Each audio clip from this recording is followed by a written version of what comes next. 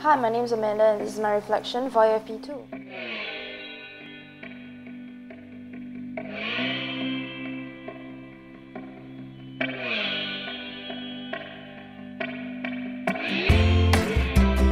Shot, reverse shot. Look what the other got. Shot, reverse shot. Look what the other got. For pre-production, I was the sound person, so there's not really much pre-production to do for sound.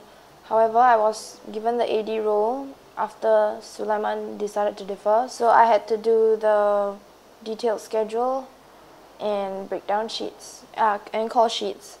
Yeah, and that was quite hard to do because we swapped the script at the very last minute and we didn't have time to find the location of the cast, so there was a lot of missing information. Oh yeah, the call sheets were quite hard to do because we had it was the Hari Raya weekend and our cast, main cast Shaista, she had to leave at 6 p.m.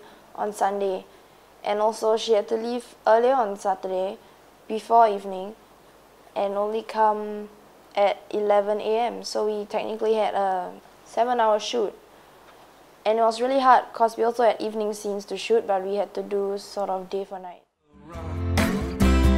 Shot, reverse shot. Look what the other got.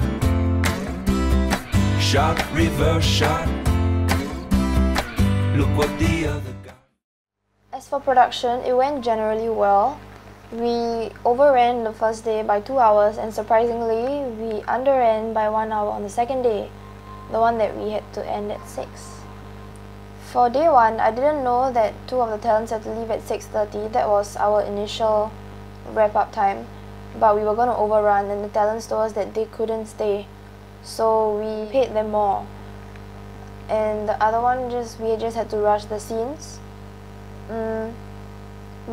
I guess we ended so late on day 1 because we had no shot list and no overhead plan, and we spent half the day planning the shots on set. I tried my best to not sound like I was nagging because the AD's job on set is to sort of keep time, and it helped that Miriam was on set with me because the times when I wasn't nagging them, Miriam was like, you really have to do it, it's your job and it will benefit the set. So I did it, and thanks to Miriam as well, we ended on time and even earlier.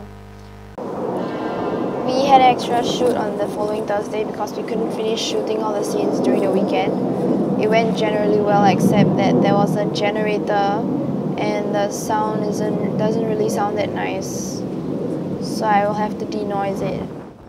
Can you even feel what's real? With such a shallow depth of field.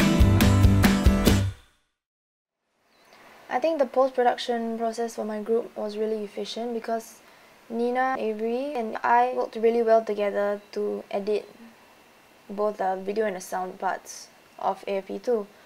And we were totally on time for both checkpoints. We didn't have to rush anything at all. So after the fine cut, there were some more comments about editing little parts here and there. The trouble is that when Nina edits on Avid again, I'll have to redo the whole sound mixing on Pro Tools because she told me she can't really see the dissolves or fades on Avid. So I realized the sound should really be done only after the whole picture is locked. My overall experience for AFP2, I guess, is pretty good. Despite the problems that our group faced, I think we came out with a product that was not too bad after all. And I know it's not one person's fault that we were rushed for time and it can't be helped anymore, so might as well just move on and do what we can to save the project. Well, it's not much to be saved because I think Nina did a pretty good job editing at the end. And I've been taking this semester a bit differently from the previous 2 years of my FSV life. I've been more interested in learning and absorbing information, so I guess I've been enjoying myself a lot and I don't regret anything I do. So AFP2 was a great experience. Shot, reverse shot. Look what the other got.